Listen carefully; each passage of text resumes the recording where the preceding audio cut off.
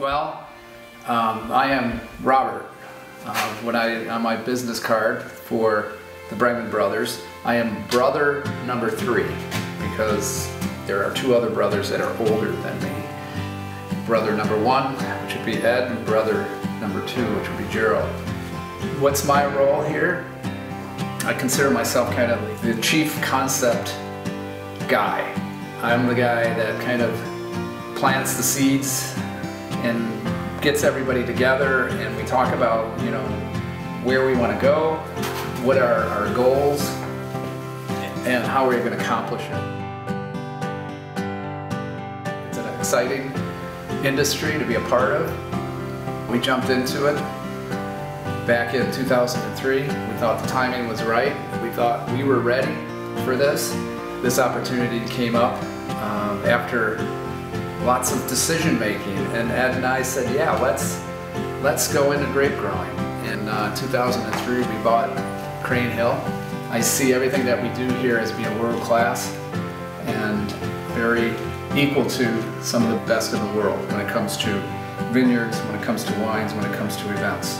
That's our goal. That's what we're here for. So, our philosophy, we are all about is the wine. The wine, the grapes. I mean, if we go right down to it, our formula is pretty simple. It's find the best property to grow grapes.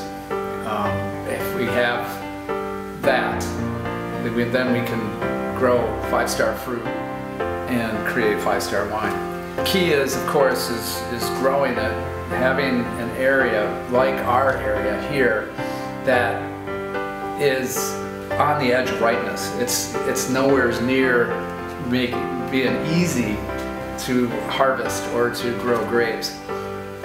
But what it does, it extends the season. It has a very late season. We usually look at bud break around the middle of May.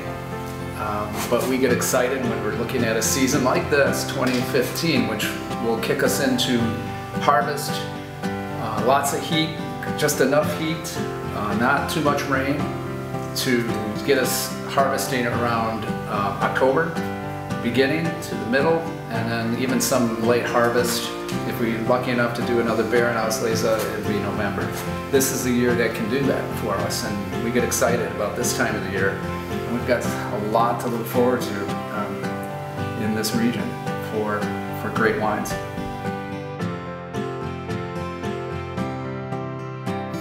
How do you separate yourself from your competition? Well, the number one thing that we think up here, and we've been talking about this for a while now, is that the wineries up here are not our competition.